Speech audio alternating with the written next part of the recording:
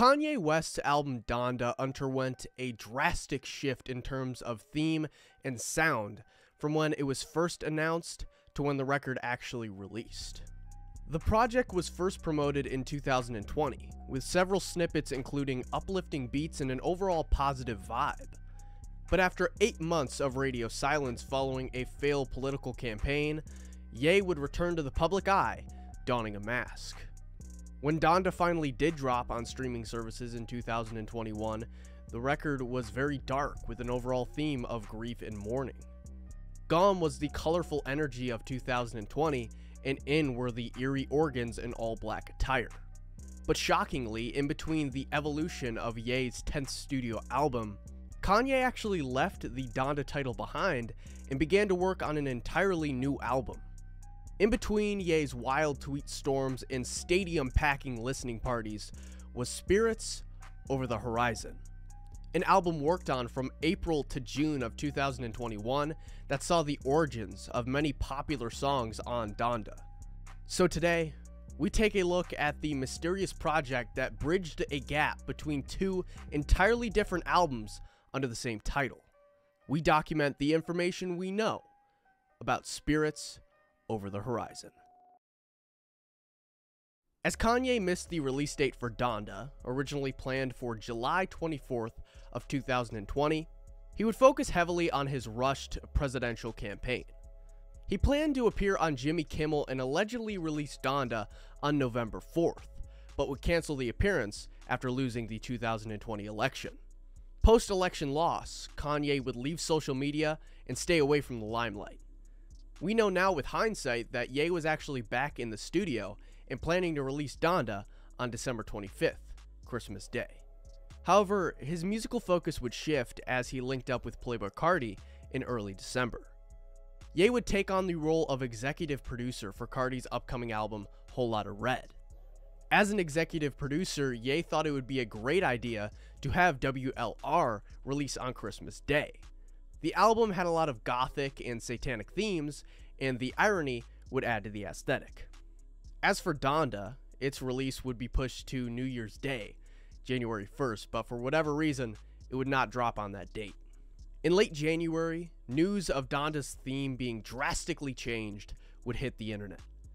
Not only that, but some people would say that the project Ye was working on at that point in time wasn't even called Donda anymore. We know now that the album had transitioned into a concept titled Spirits Over the Horizon. Being around Playboi Carti and working with the vampire character that Carti donned for Whole Lotta Red undoubtedly influenced Ye to steer his upcoming project into a more darker and dramatic direction. But another factor that could have influenced Kanye to leave the Donda concept behind was his marital issues with then-wife Kim Kardashian. Rumors of the two splitting would surface in early 2021 and be confirmed in February. Hearing snippets of songs that were created during the Spirits Over the Horizon era, many of them focus on splitting with Kim and overall loss. When Ye would finally be seen in the public eye once again, he would be wearing a mask. The main idea behind wearing a face mask is to hide your identity. You cleanse yourself of being recognized. In a way, you're killing your own ego. And mystique certainly began to surround Ye as he got back in the studio in March. Sci-Hi the Prince, one of Kanye's most essential writers, would participate in an interview in early 2021 and give some insight on Kanye and his 10th record's progress at this point in time. I think he started working on it late last year, so I think once November, December, January comes around, he kind of takes a hiatus or, vacation break, get with the family. So we're back working. That's why I'm out here too. Essentially, Sci-Hi said that him and Kanye began work on Donda in late 2020, but as January, February hit, Kanye kind of took a break from the studio, which is around the time that he dropped the Donda concept. Then they got back in the studio in March, where they likely began to work on Spirits Over the Horizon. Studio sessions for Spirits Over the Horizon would occur from March to June 25th of 2021. Over that 4-month period, Ye would link up with the likes of KC, Travis Scott, A$AP Rocky, Future, and Playboi Carti. Although the locations for these studio sessions are relatively unknown, one spot in Los Angeles would become infamous in the Kanye community, as fans gave the location the title of the Green Tile Studio. It is there that in May, many famous artists and producers would be photographed by these green tiles, signaling that they were likely contributing to Ye's upcoming project in some form or fashion. Spirits has 3 main versions that are split up by month, those being April, May, and June. From what we have heard in leaked songs and snippets from this era, Kanye uses a lot of profanity, which means Spirits Over the Horizon saw the return of Kanye making secular music for the first time post Jesus is King. Many songs like 24 and This Is the Glory would still have an overlying theme of God, but Ye would also explore other themes such as sexual ones for the first time since 2018. For example, one line in a leaked track sees Kanye say, "Ask the best MILF what she had for lunch. Better put her breast milk in my Captain Crunch." Ye would even mention smoking a blunt, and my main point here is that this era allowed Kanye to step away from the limitations that non-secular music puts on an artist. Spirits Over the Horizon has been described to have sexual, experimental, and motivational themes. Ye experimented a lot during this era sonically to express his headspace, be that regarding the divorce situation, but also the many things that make him who he is today, his faith in God, and his mental health struggles. At times, the project sounds beautiful. In other snippets, it sounds depressing. But through it all, this era really set the seeds for what Donda would be in 2021. The theme of Spirits Over the Horizon would be dropped on June 25th, as Kanye would return back to the Donda title. Although the reasoning behind the switch is unknown, some believe North or Cons were the main influences for Ye to change his 10th studio album back to the Donda concept. Now that we've covered the timeline of Spirits Over the Horizon, we have to talk about the tracks that were going to make up the project. As I mentioned, this unreleased album was really split up into 3 main eras: April, June, and May.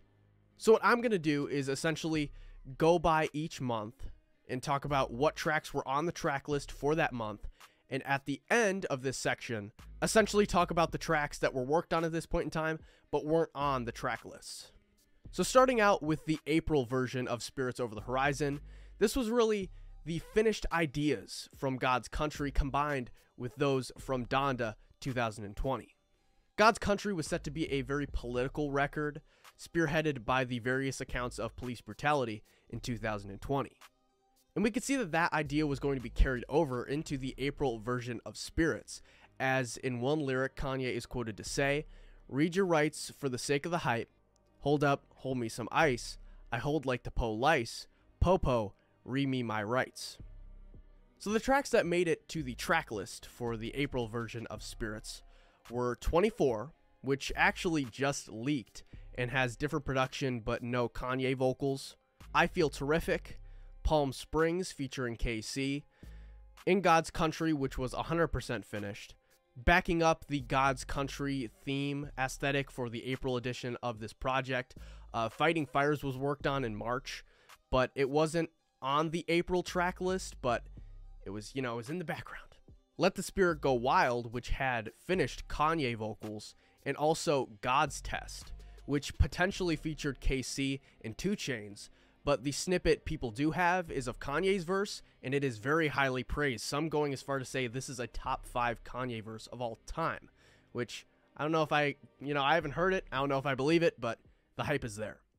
Now on to the May version of Spirits Over the Horizon, and this would see a lot of those older concepts from 2020 actually put on the back burner as Kanye would flow a lot of new ideas in.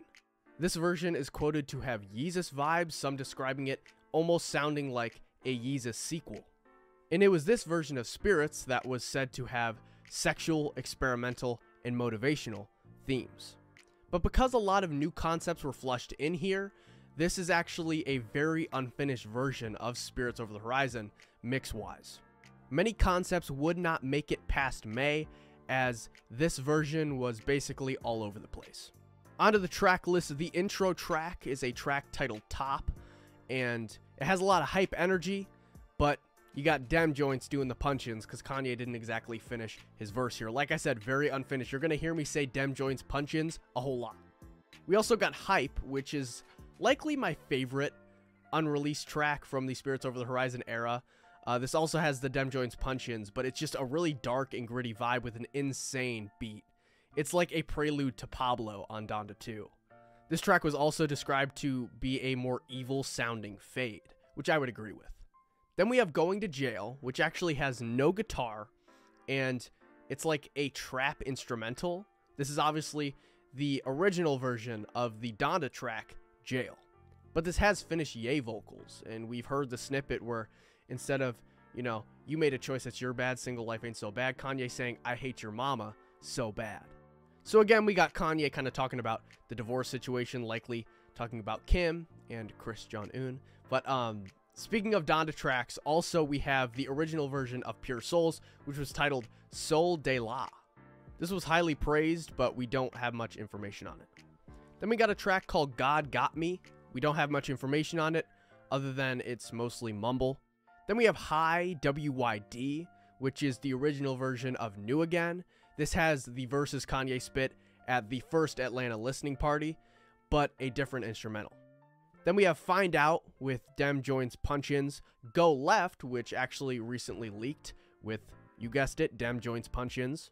Then we have the track City of Lost Angels featuring Don Toliver. You may remember at the first Atlanta listening party for Donda that the version of Hurricane had a section where Kanye was saying City of Lost Angels. This is a different verse than that, but this is related to that Atlanta listening party 1 Hurricane. And then finally, the outro track for the May version of Spirits Over the Horizon was Run It Up. This has the same bass line and melody of No Child Left Behind.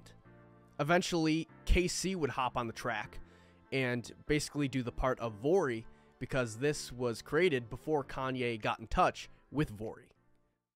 Now on to the June version of Spirits Over the Horizon, which is described to have pretty, depressing, and beautiful themes. On the track list, we have 24, and this version of the track actually just leaked.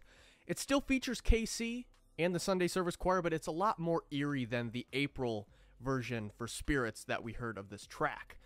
You could tell Kanye was kind of taking the song more in that direction we would eventually hear when the song would be released on Donda, where he would totally replace the instrumental with that organ and slow down the Sunday Service Choir vocals.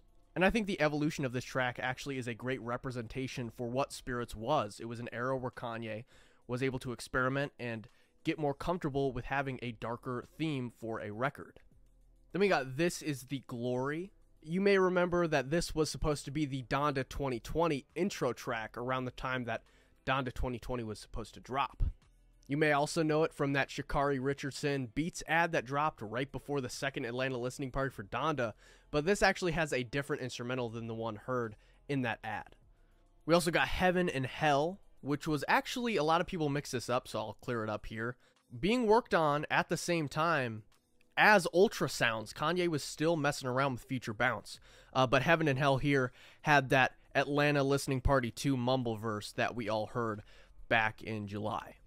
We also got Welcome to My Life, which for those of you who don't know, is a fully finished version of Welcome to UCLA, which you guys might have also seen at the Mercedes-Benz Stadium. There was a whiteboard of the track list, and Welcome to UCLA was on it. That is Welcome to My Life. Another track on the June track list is Keep My Spirit Alive, and also South Carolina, but this version actually has no Tony Williams and no Pusha T. And Kanye's verse on this track is an early version of his verse on Lord I Need You that was officially released on Donda. Lord I Need You was also on the track list, but it has completely different vocals. Also on the track list is the song Let Go that Ye talked about in his Drink Champs interview in November of 2021. I wrote this song that for Donda that, we're going to bring out on a bonus album. But it said, if I let go, let God and let go. I gotta let it go. I gotta let's go. Fly into the Mondrian. Dun, dun, dun. Actually, it had a next line, but I like the opening line. This features Kaylin Russo, who was also on another track in this era and seems to kind of be like a Spirits Over the Horizon protege in a way. Jail was also on this track list, this time just shortened to Jail like we are used to seeing it, and has two different features that were recorded, and one is rumored to be Playboi Carti. We don't know yet. Believe What I Say was also on the track list at this point in time, and actually, interestingly enough, it has different vocals and a different beat compared to what was released on 2021 Donda, which was very similar to the snippet we heard expected on the 2020 edition of Donda. And then finally, we have a track titled AA Yay Yay, which is totally finished with an unknown feature. As for tracks that got their start in the Spirits Over the Horizon era and later made it up on Donda, released on streaming platforms, we have Hovercraft, which is the original version of Remote Control, which is featuring Kalen Russo, and version 1 is actually known as Ops Block, which was the name of the beat, and it's a 12-minute freestyle. God Breathed also was worked on during this era. Come to Life was also worked on. It has a different piano. Version 1 was 13 minutes, but it was later cut down to 4, and one later version features an unknown female artist. Jesus Lord was worked on in June. Junya Watanabe, which is an early version of Junya, was also worked on during this era, and the early version of the track was titled Godspeed, and would have a reference track done by Lancey Foe. Hurricane would be revived for the Spirits Over the Horizon era. It had the Yandhi instrumental we're all familiar with, the Ye hook, the Wave Runner's verse, and Lil Baby and KC features, produced by Digital Nas. So it's essentially the 2020 December version of Hurricane that we all know, just with Digital Nas production. And finally, as for the tracks that eventually made it onto Donda, Moon got its start in the Spirits era. This was inspired by Elton John, and it's unknown whether Kanye got Elton in the studio and they recorded anything, but we do know that likely Rocket Man was the root of inspiration for the track Moon.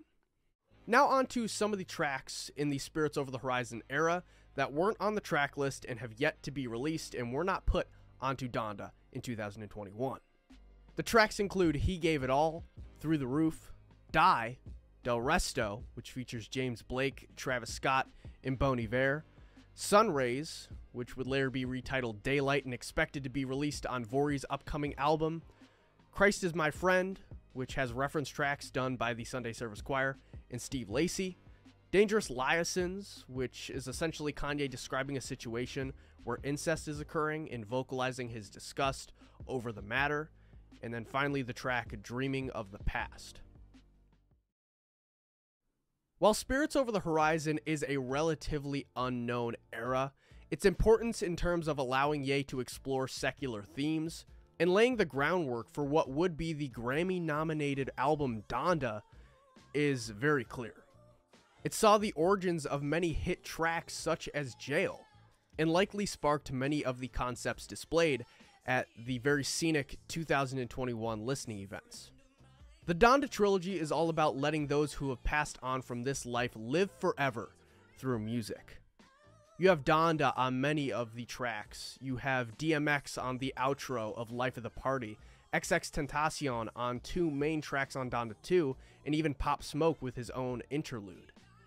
The bridge between 2020 and 2021 Donda is letting those Spirits Over the Horizon leave their mark on generations of listeners.